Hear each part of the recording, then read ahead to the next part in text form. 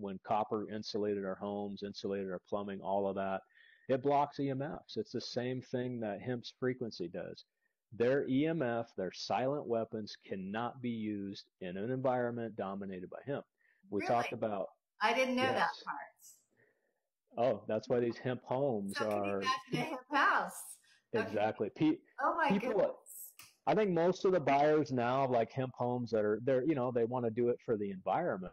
And then again, they're not connecting that we are our environment. So if Yes.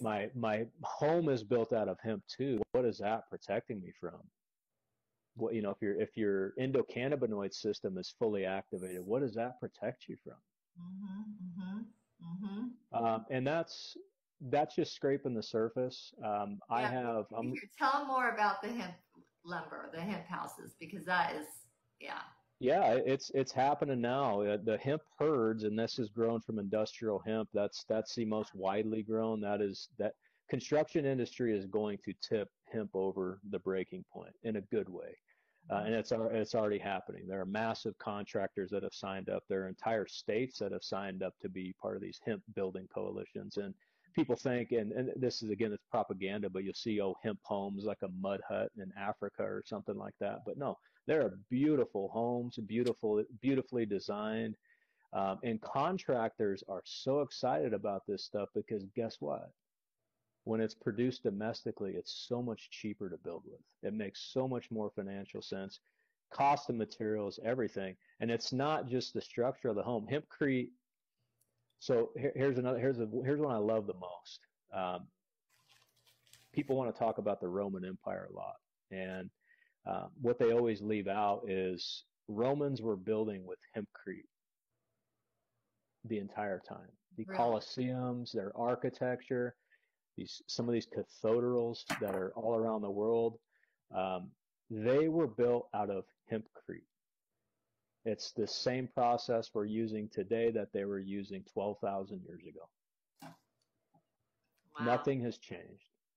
We've just re-identified it. But yeah, so that cuts off a lot of the anti-human agenda that the cabal has, especially with the quiet, I call it quiet weapons, and that's your 5G, your Gwyn towers, all your electromagnetic radiation, all of the things that aren't naturally good for you. Hemp is a natural blocker of it.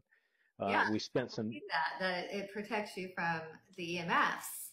I also read that it's resistant to any rot, bugs, rodents. It's fireproof, Mold-proof. waterproof.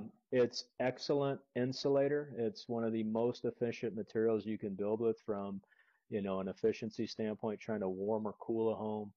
And it only gets better over time. And it's breathable also. Oh yeah. And so you think about, and if you've looked into some of these resets and you're looking at some of this architecture that seems unreal today, and some that seems like it was seemingly melted, well, because they had to melt it to destroy it with plasma level lasers. That's the only thing that would destroy these things. And even then, that's why we see remnants of them today, because they couldn't completely destroy them because they're that strong. I geek out a lot about this too, and I'm trying to get something formally going here on this front. But we talked about those. Great, I love it. We talked about these irrigation ditches existing now, and they're made primarily out of concrete. And if you don't know, concrete has a very low frequency, and industry has taken it a step further. For some reason, there